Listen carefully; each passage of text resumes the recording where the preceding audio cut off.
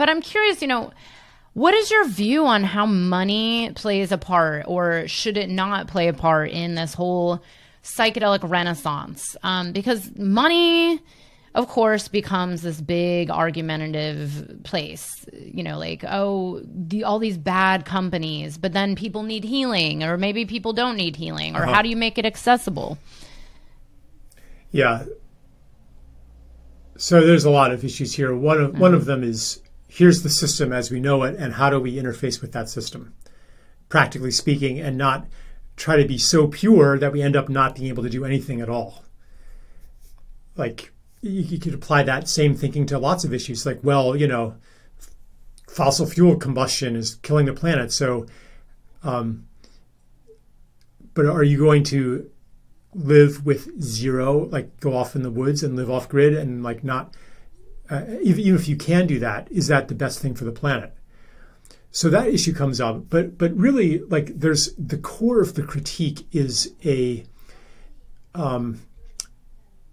very legitimate disturbance at the reduction of the sacred. Anytime something sacred is wrapped into the money world, bad things happen. It ends up getting desecrated. So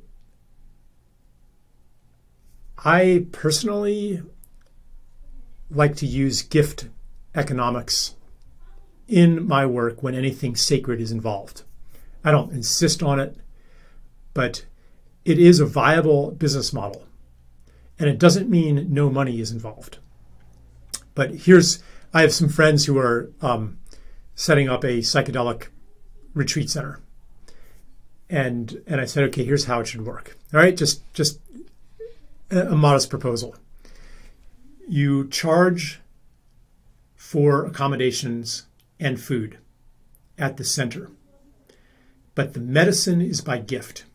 So somebody will pay for room and board, and then they decide what they would like to pay as a gift in gratitude for the medicine itself and for the time of the people serving the medicine. And it comes from a place of, wow, thank you so much for doing this work. I would like to support you in doing that work. So in that way, the medicine itself is not being bought and sold, but it is appreciated, and those who are serving the medicine are supported. Not because they're like, well, if you don't give me, then I'm not going to give to you. It's not from an energy of withholding, but it's from an energy of trust. I trust that if I give this to you, that you or somebody else will support me in turn, because my contribution is recognized by the universe. Beings are always watching me. And if I am sincere in my gift, then the flow to receive is also open, and I have to receive that too. And I'm willing to receive that. So it's not like, ooh, I'm not going to touch money.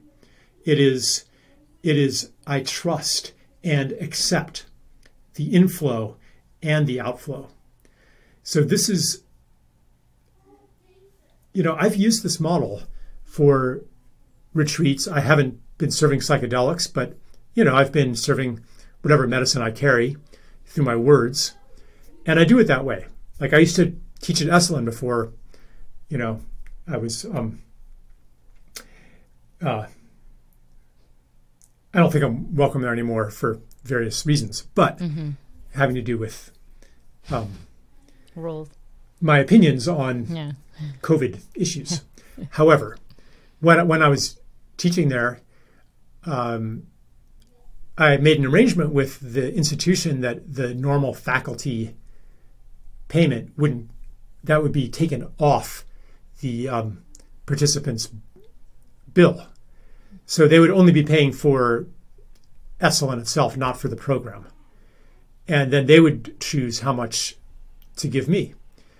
And that meant that, like, some young person without a lot of money, or some, like, they wouldn't have to give anything. And that would be welcome.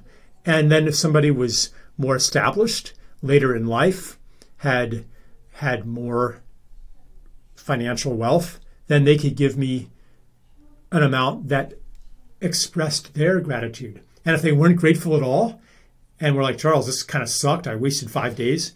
Then I didn't want them to give from that energy.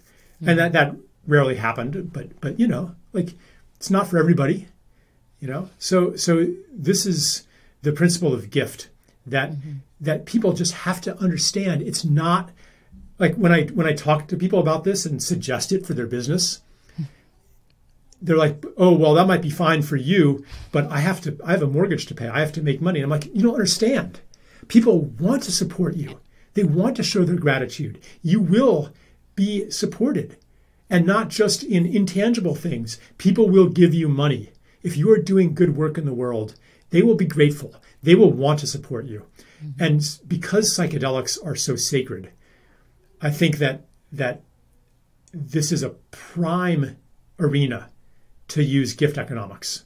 So hopefully, you know, some practitioners are out there listening and will give it a try.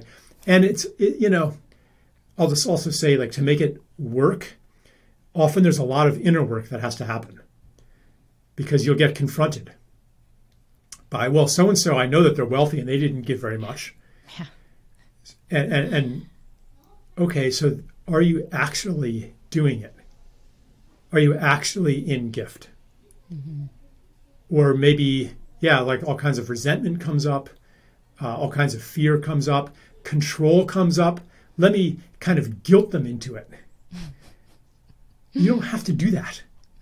And the more you let go of that, any kind of control, and the more you trust generosity and gratitude, the more you animate generosity and gratitude.